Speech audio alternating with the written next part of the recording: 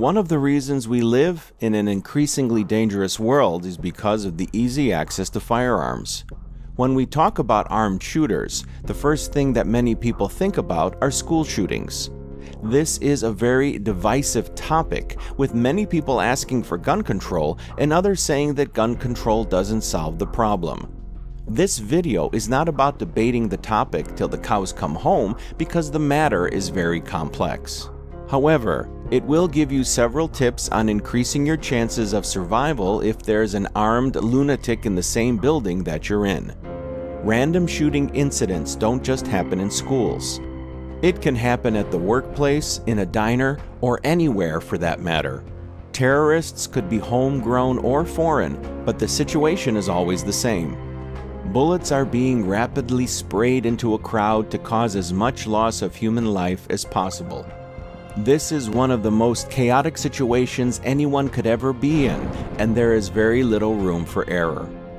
Follow these tips and immediately react should someone start firing away. Escape. The first thing you should do is escape. Never try to lock yourself in a room or some broom closet and hope that the shooter will not find you. Even if the door is locked, he can still spray bullets into the door and kill you. Always look for an emergency exit strategy.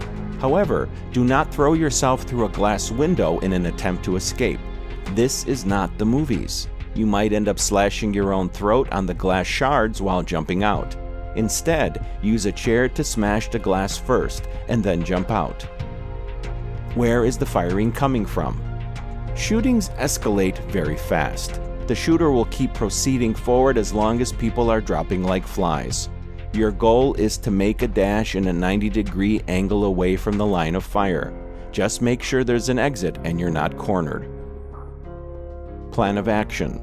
As mentioned, the most important thing is to run away. Do not try to be heroic and take the shooter down if you're at a distance away. He'll most likely cut you down before you can reach him.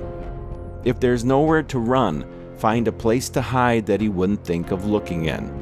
If there are dark areas in the building, go hide there. Shooters need well-lit spots to hit their targets. Under fire.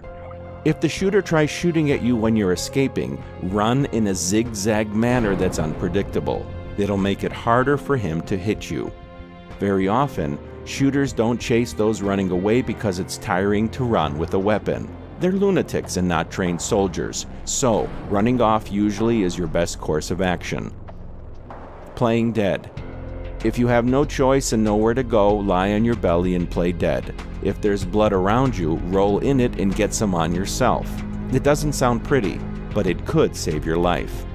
Breathe shallowly and try not to let your body go limp. If the shooter prods you with his feet to check whether you're dead, your body will feel lifeless. This is really the last resort. Once you get in this position, never look up to check where the shooter has gone. The shooter may be cowering in the same room as you because law enforcement has the building surrounded. So, any movement from you may be noticed immediately. Remain in your play dead position till law enforcement arrives and takes down the shooter.